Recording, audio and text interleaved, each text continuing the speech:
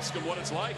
Yeah, I will ask him that. You know, you only get one chance to make a first impression, and you certainly did that here in the home debut for you in front of these Phillies fans. First of all, just talk about the emotion and that final out, that final strikeout.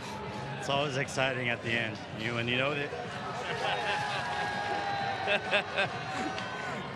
You knew that was coming. You know, at the end when you know the tub gets going, you really got to lock in, bury in.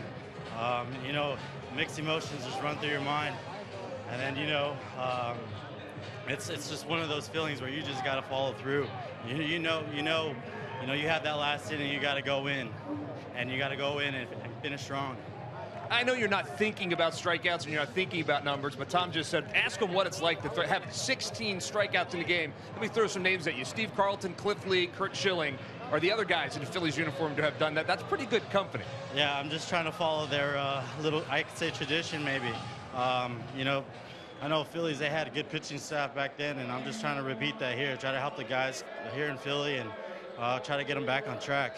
Was there any doubt that you were coming out there in the ninth inning? I mean, you know, your 113 pitches are about. How did you feel? I felt strong. You know, all the way. You know, I had a little jitters this morning, but you know, it's a nice day out today.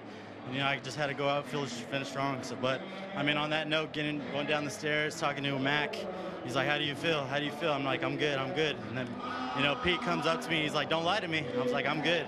Get me out there. I'm good." Yeah, you were good. You were really good. Vince, congratulations on another win. Thank you.